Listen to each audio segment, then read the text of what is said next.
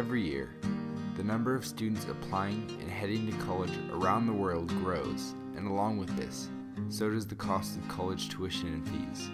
In the past 3 decades, college enrollment for 18 to 24-year-olds has risen from 26% to 41%, and college tuition and fees have increased by 1,120%, raising 2.5 times faster than inflation.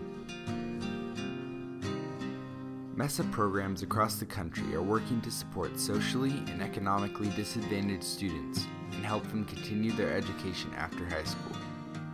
Every year, the Ukiah High MESA classes raise money in order to financially support the seniors in the MESA program who are enrolled in college or 4-year universities. In presenting these hardworking MESA students and their lives, we hope to raise a significant amount of money for the MESA Scholarship Fund at UHS, which is currently too small compared to the number of qualified students in need.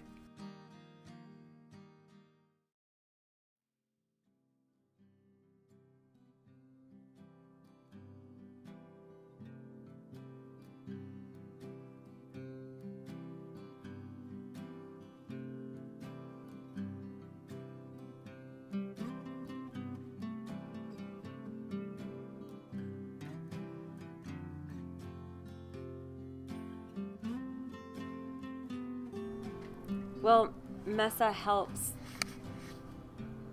students go to college, students whose parents have never been to college, who do not know the way to college, these students are their first in their family to go to college and really make a difference in their lives and the rest of their family's lives. Since they are the first in their family to go to college, they work incredibly hard and they go down this path that no one has gone down before, and we help them do that. It's really rewarding.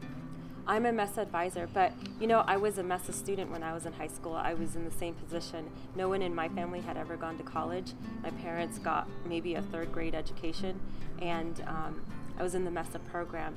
And in MESA class, I was with students who were just like me, who were the first in their family to go, and together we worked hard to get there, along with the teachers, the advisors, the director. Now I get to do the same for them. It's the best thing in the world.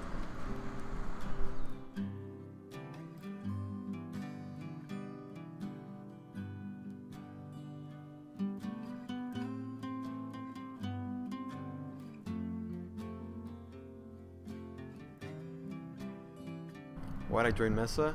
I've been hearing for a while that MESA helps out a lot. You have time to just finish all your homework and get help and advice on where to go and what to do with just anything you have trouble with. Honestly, I didn't choose to join MESA. No, hold on, I'm gonna explain why. Because when I was a freshman, I was just put into 6 different classes that I didn't choose my class. I was just put into these classes, and one of them was MESA. So eventually I liked it, so I kept choosing it as my elective. Well, MESA has been almost like not family tradition, but something that's helped my family. 2 of my siblings were in MESA, and the program really helped them go to college and achieve their dreams. So I thought I could use the help.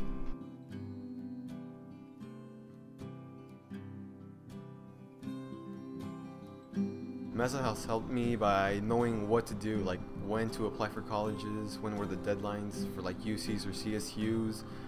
Also getting advice on like what would be a good place to go, why and why not, and also like to be like just thinking ahead of what you need to do. MESA has helped me definitely gain more confidence in my potential to go to college, especially people that are representatives of MESA that are adults. Sometimes come and talk to us, and listening to these people and their stories are very they motivate you, and so achieving your dreams and whatever you do. Okay. Well, all of the mentors there have taught me a lot about college and school. We've gone on college tours, and a lot of them I can consider friends and talk to them about anything.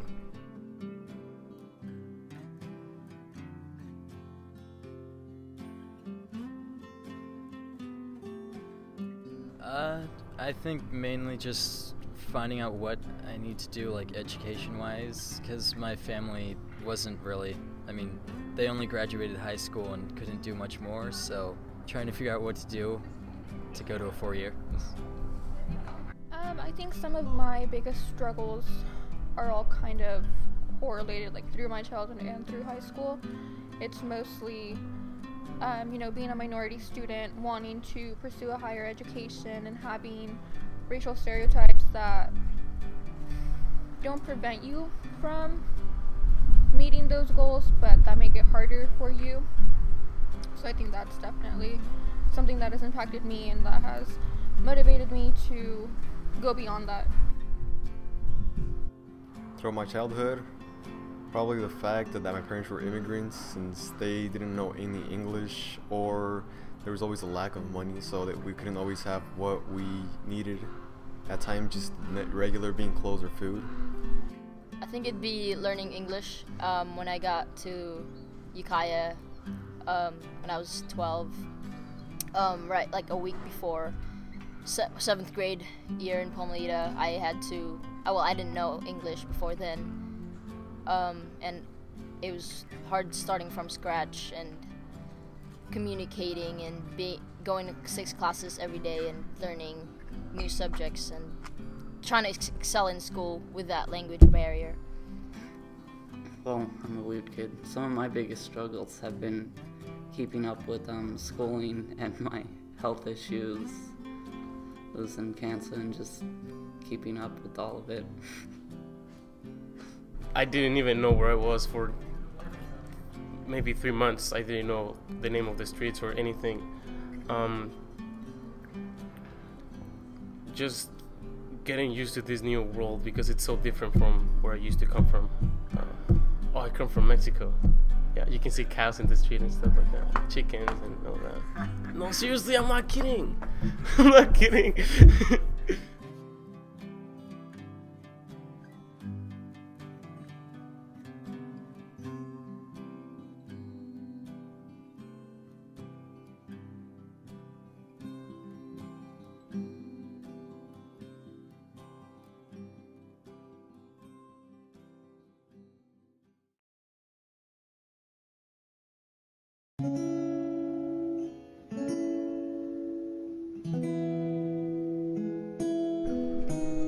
The most salient memories of my childhood are moving from house to house.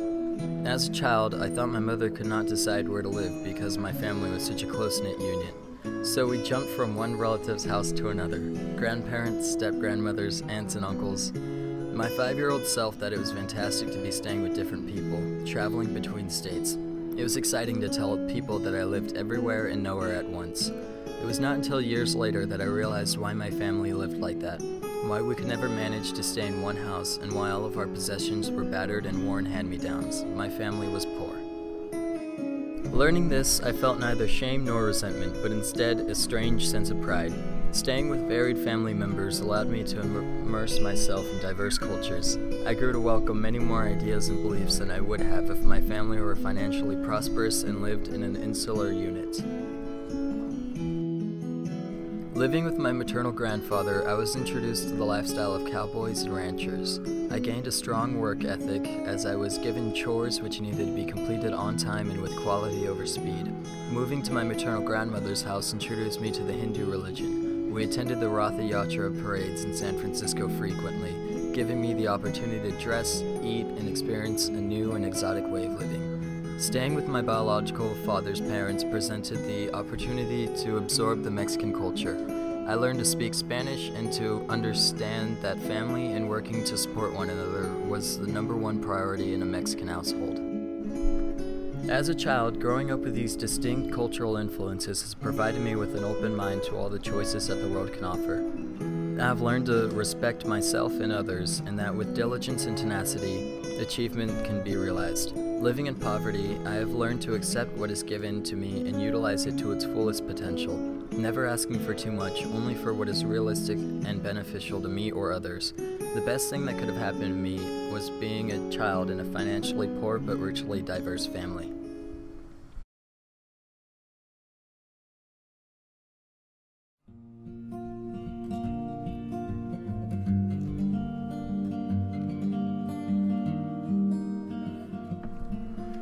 I felt trouble when my mom woke me up one Saturday morning because my dad had already left for work.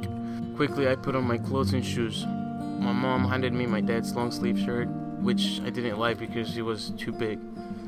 I ran to the kitchen, grabbed a piece of bread and filled up a cup with hot milk. I left home with my breakfast in one hand, riding my bike towards the field, hoping to be there on time. I rode 3 miles on a dusty road that connected the potluck with my town. When I arrived at the cornfield, no one was there, and the harvesters were already deep into the maize field. I quickly put on my wangoche, which is a sackcloth used to collect the corn cobs, and grabbed a pescador, which is a rudimentary tool to harvest corn cobs by hand, from my dad's tool bag. I started to harvest, but I was so slow it was impossible to catch up. My competition was grown men, and I was still in elementary school. It was lonely and quiet, and I could hear their laughter in the distance. Someone came from behind me, whistling a familiar song, and it was my dad. He kept whistling as he approached, and without saying anything to me, he took over my corn row and told me to go down with the rest of the workers. With a smile, he challenged me to keep up with them as I carried the heavy wangoche. I could barely walk while wearing it.